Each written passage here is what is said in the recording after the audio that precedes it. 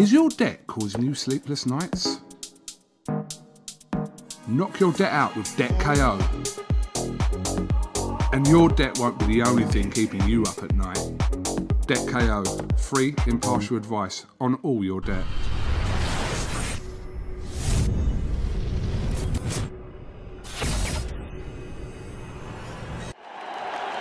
This is something that comes along every now and then in generation, and it's special.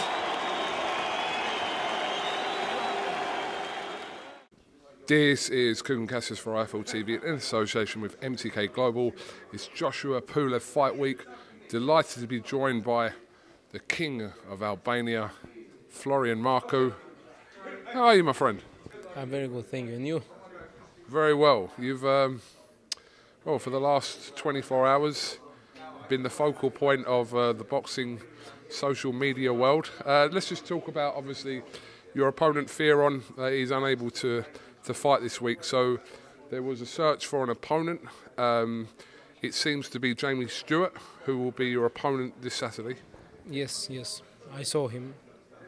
So it looks like he opened a Twitter account to kind of put himself into the mix to fight you this week. I believe that's to be the case, and as we believe, he's on his way here to go through the procedure in order to fight. So, yeah, have you seen much of him since you know this will probably be your opponent?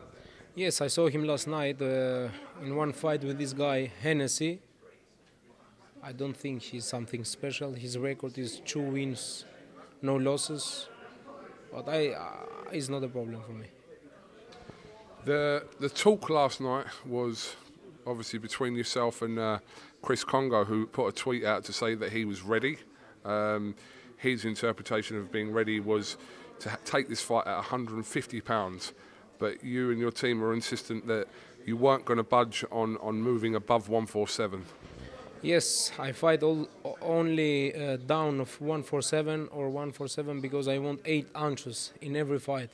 This makes me dangerous, and Chris Kongo, if she wanted this fight, she couldn't have it. She couldn't have it because she make a post in Twitter. She say, "I'm ready, let's go." And when we tell him, "Okay, you have it, make your weight and let's fight Saturday," he pull out again. You know, I knew that he will not fight me, but no problem. We fight after January. So for you, that extra £3 isn't specifically about the weight; it's about the size of the gloves. Both of them, and the weight and the gloves. I haven't been fighting. I have seven fights. I fight only in this weight.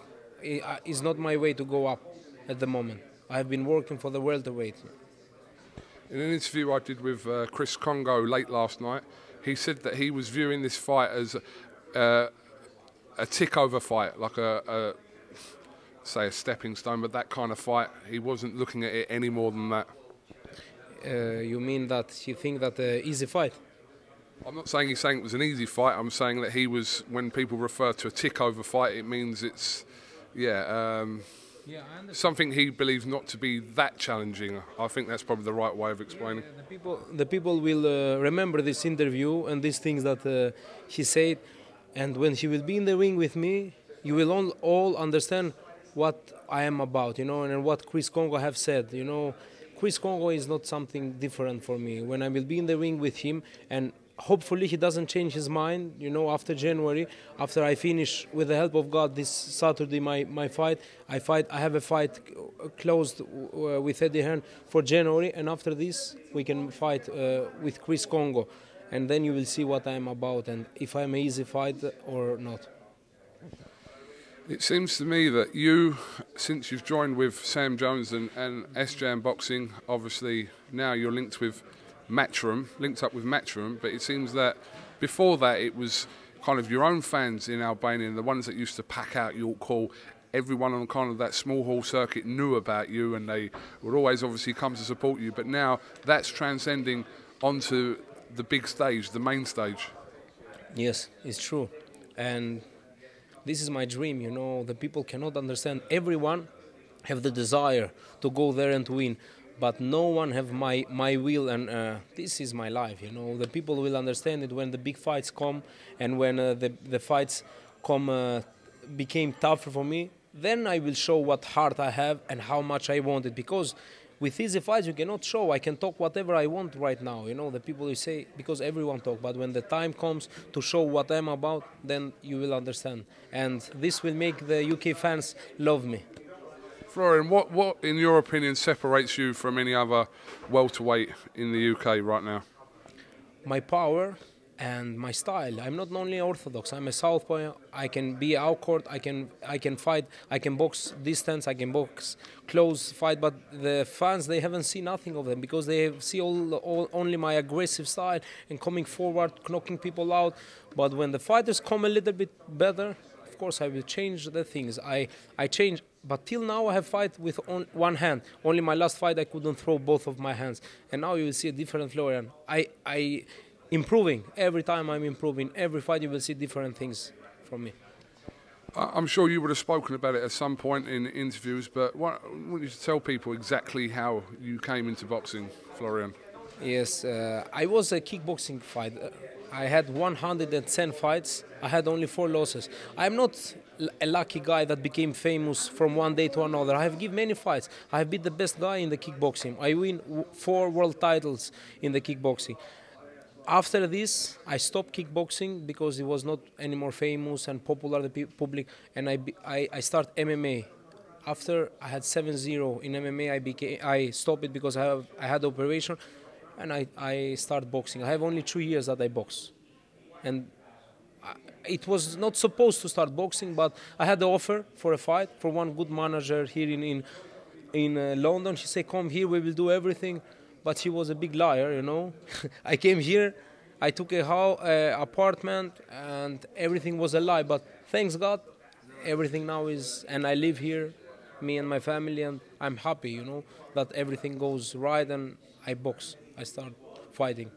Now, I've been told, not just, well, you've never said this to me, but I've been told from Albanians where I live that, you know, you are one of the most famous sports stars in the country. How have you connected with the Albanian public in such a way where, I mean, anyone who's been to one of your fights, especially the ones where you've literally had filled out a whole, like a York Hall by yourself, we've seen footage of that, but how's that happen? How's that connection happen with your Albanian people? I grew up in Greece. In Greece, we have many Albanians. There live many Albanians. I win for 10 years straight the best guys that Greece had, you know, in a kickboxing. And back then Albania we didn't have popular fighter, you know, in Greece. And this grew my fan base. After this, I go in Europe. I win big fights with Serbian, Albania with Serbian. We have some conflicts. They had, not me, but the countries, you know, and this make me very, very fast popular in Albania. And the fans go crazy because they know me. When I go in there, I give my heart. It's interesting seeing, if people haven't seen it. I mean, if you go onto YouTube, you can see that footage. Mr. Kubrat Pulev. All right. Yeah, people can go onto YouTube and actually see that footage themselves if they haven't been to one of your fights. So when fans do come back eventually in the masses, then we're really going to see that. Exactly. Trust me, next year, I will be the favorite boy of Eddie Hearn. Remember that, you know. I know what I'm talking, I know what I'm doing, and you will see all. Florian, I do want to obviously ask you about, well, it's been running on for a few months now. It's kind of a social media assault on Mr. Conor Benn, who fought recently against Sebastian Formella. It's something that you want. It seems like, as reluctant as Conor Benn is to really, he doesn't really want to talk about you when he's asked, but it seems like maybe fan pressure might turn that fight into a big fight. Yes, me too. I don't want anymore to talk about him because every interview I give, they ask me about him. I don't care. When the time comes, this fight to happen, it will be massive, and I will knock him out. That's for sure. But till then, I have other fights that we are planning, because he doesn't want to fight me. I don't care. When the time comes, we will discuss again about him.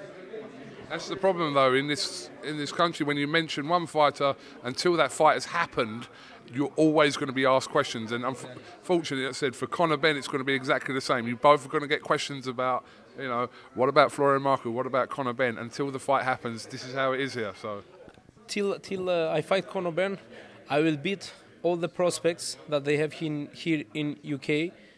we start this Saturday. We start in January. We announce my next fight. After this, we fight this guy, Kongo. And after this, whoever is next prospect, I will fight him also. And then we go to Conor Benn if she won this fight. If not, no problem. We go outside of the UK. It's not my dream to fight Conor Benn. Conor Benn is one number for me, one fight that I will beat him and I will put on my record, nothing more. Seems like 2021 is going to be very busy for you. Very, very busy, and can't wait for that. Is that the first time you've met Eddie Hearn today, Florian? First time. Happy to meet him, you know. To tell you the truth, this is my dreams come true, you know. This is what I have been working, and now it's time to show what I'm about, you know. I must perform how I talk, and I'm gonna do this Saturday. We'll look forward to it. Florian, have you got anything you want to say, or you want to tell your even Albanian fans in Albania, if you want to tell them if they're watching this? Of course, I want to say first of all my Albanian fans, thank you for the support. Everyone see and love our supporters. I will make them all proud. Faleminderit gjithëve për përkrajën. Do I bëj gjithëve krenar. Ky është vetëm fillimi. And also to the UK fans, you know, who they support me. I take many messages. I have new fans. Thank you all. You will see big fights from me. Can you teach me one bit of Albanian before we go? One bit of Albanian. You want to? Yeah, you teach me one thing. Say, Shqiptar. Albania. Shqiptar, yes. Albania. What does that mean? It's Albanian in our language. Okay. Yes. Shqiptar. Yes. Yes. Every interview you teach me a little bit more, then we can do an interview in Albanian one day. Thank you. See you. Thank you very much, Florian Marku. This is something that comes along every now and then in generation, and it's special.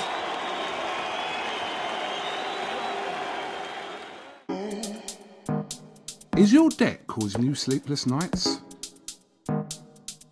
Knock your debt out with Debt KO. And your debt won't be the only thing keeping you up at night. Debt KO, free, impartial advice on all your debt.